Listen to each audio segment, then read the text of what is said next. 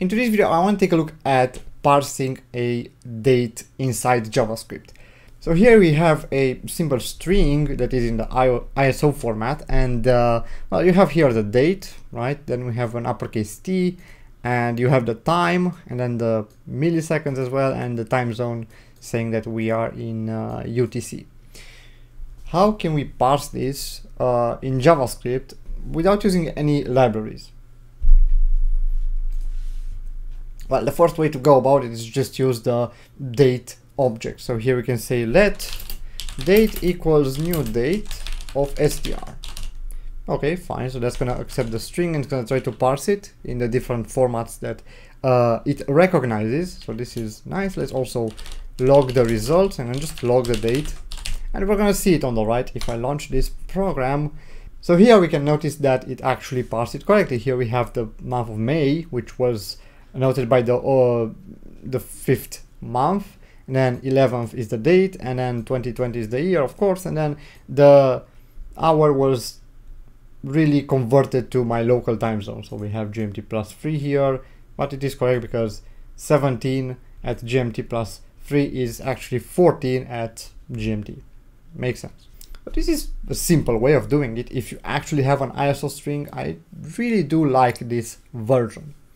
The issue is if you're not using an ISO string. So let's say if I don't have an ISO string here, and instead I have a string that is formatted for, let's say, United Kingdom, where they start their dates with the actual date, so 11th of May 2020. If we try to actually use this, you're gonna notice that if I launch it, I'm gonna get November or 5th of November 2020 instead of the proper 11th of May. So the month and date got reversed without us actually knowing this. So it is very dangerous to actually parse it like this. Really, in the case you have to actually work with this format, well, you're kind of out of luck. What you have to do is, well, you have two options. You either start parsing it yourself by splitting the string at the slash character and then actually just cobbling it up into parts, or use an external library. So here I can use the moment.js library, and if I change this constructor to just call the moment library, so moment of str, and here I can pass in the format that I'm using, so that would be the day first, then the month, and then the year, just like so. And I'm gonna also notice this date now is a moment object, so I'm gonna also convert it back to a date object, just so that we can see it nicely on the screen. If I launch this, you're gonna notice I get, instead of November, I get the month of May again, and it is the correct date. So this is one way to do it. Another way would be to just split the string. So you would do something like let parts equals str.split at slash, and I would just say let date equals new date of, and date actually has many constructors, and one of them is taking basically a number for every single component of your date. So what you can do here is say first the year, so the year would be our parts, right? Here we have an array of strings, and it should have 3 strings in it. If I don't change it, it should have 3 strings in it, and the parts of 2 should be the year, but I also have to parse it as an int, and I'll just say parse int of 2, then parse int of parts of 1, so that would be the month, and then parse int of parts of 0. Now, one more tricky part about this sort of conversion you have to take a look at is the month. So the month is actually indexed from 0. So January is actually the 0th month, and February is the first month, and so on and so forth. So we're gonna have to like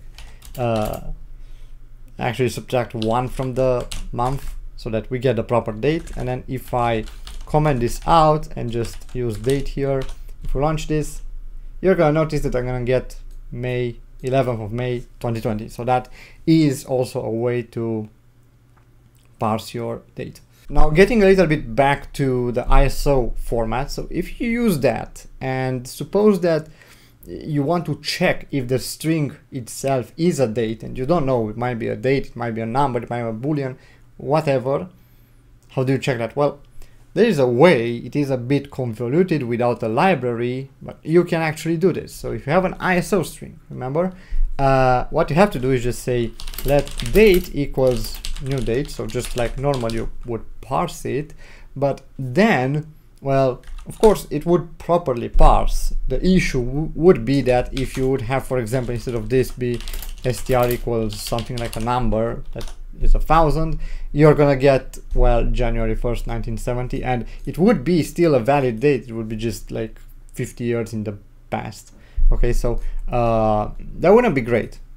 And one way to actually check this, again, if the str is exactly the ISO string that it's representing, what you can do is say if date.toISO string, this is a function on a date object, is equal to str, then, well, let's say print it on screen, else let's say console.log invalid date. So if I run this with the ISO string, of course I'm gonna get the date on the screen, but if I actually run this with like a number here, I'm gonna get invalid date. So that works very well, and this works nicely also if you have just parts of the ISO string. So if you have, for example, everything except the milliseconds or the time zone, or if you have just the date itself but it is in like partially the ISO format, that's fine. You can actually just trim the strings.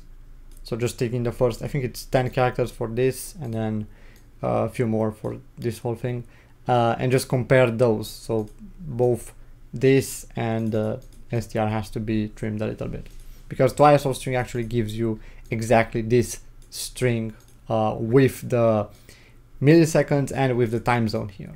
Do note here that this format, this check, only works if the string is in UTC. If it's not in UTC, it doesn't work. It doesn't work because the date constructor actually converts the date to UTC by default. So if I have here a console log for date.toISO string, you'll notice that the ISO string is actually, as you can see, 11 o'clock, even though I have here 14 o'clock, but it's at +3 UTC, so I'm gonna actually get a different time, and if it's at midnight, I might get even a different date. So just trimming it isn't an option at that point. At that point, what I suggest you do is, again, split at probably the uppercase T, and then do the same thing we did with the parts. Just split everything into parts and start working with it.